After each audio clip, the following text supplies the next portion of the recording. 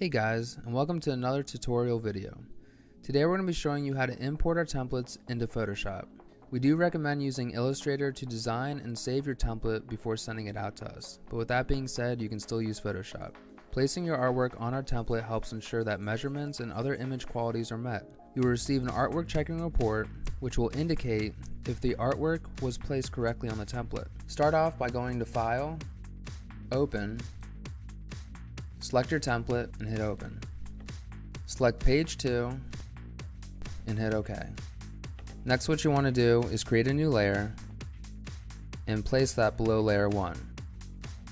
Remember to design on layer 2 and not the template layer. And that is how you import our templates into Photoshop. Thank you for watching, and remember to subscribe for more trade show content.